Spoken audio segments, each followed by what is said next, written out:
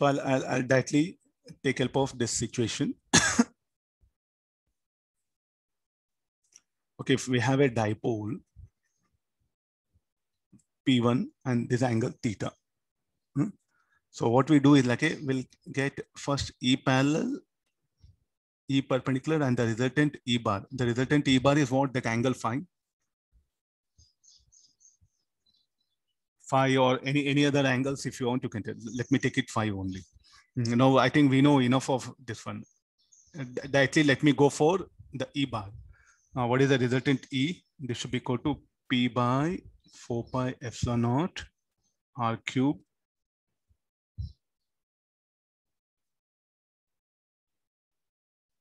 three cos square theta. Then the angle phi is given by tan theta by 2. I know the dipole moment P2 is making, but we wanted some sort of like a vector, no? So therefore I think, okay, this is fine to some extent, but I suggest you like, rather than this may not help you. Am I right? Because we wanted the interaction potential. So therefore what I do is like, though we know these formulas, okay, just they may not help us. I'll assume that I'll remove this E bar also. Here I'll bring the dipole.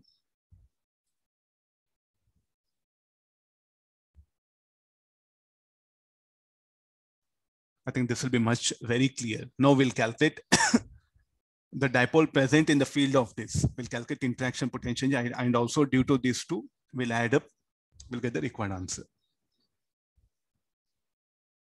Getting the method, you have to take help of here mathematics here. So rather than fighting with any of the concept. Let me begin here.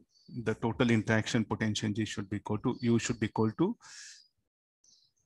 P2 E parallel cos alpha.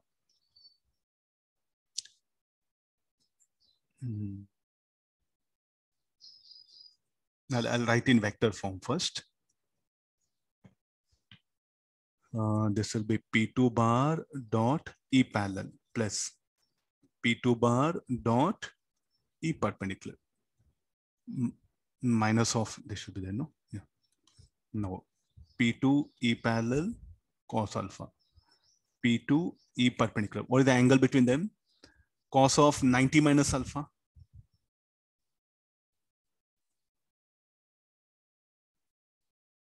Anybody? Cos of 90 minus alpha?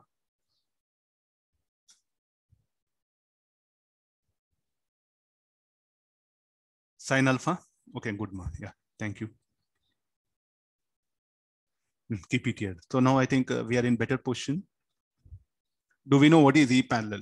E parallel should be equal to 2 P1 cos theta by 4 pi epsilon naught R cube, and this is cos alpha. P2 E perpendicular. E perpendicular will be P sin theta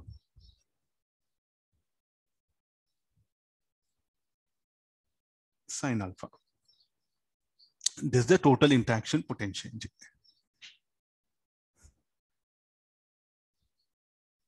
Let me simplify the steps. So 2 P1 P2 cos theta cos alpha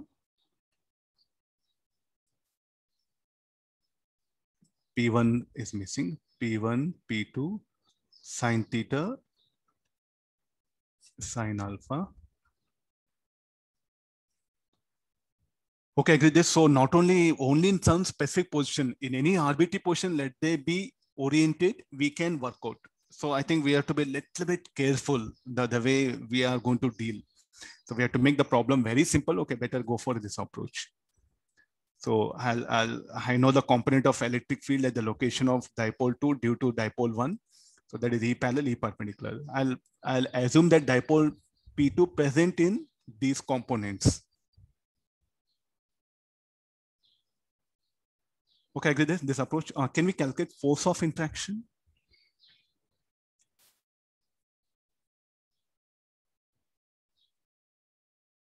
Differentiating this,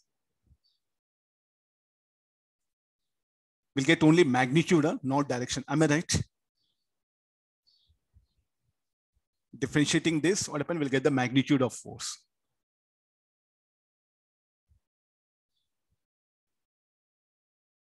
or else, so what happened due to this, like due to this component P2 cos alpha, due to this component, you'll get X component of force. Due to this component, you'll get the perpendicular component force. Take the resultant of that and you'll get somewhere in some direction. Differentiating this will get the force of interaction. They may not trouble you because may not be very important. None of the books also have, just I asked you. So let me put it here.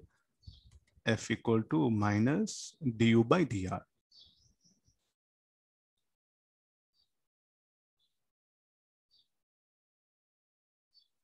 Will be attractive. The force of interaction will be attractive because we'll get negative. F will be negative finally. Just see once. I'll go to the next application.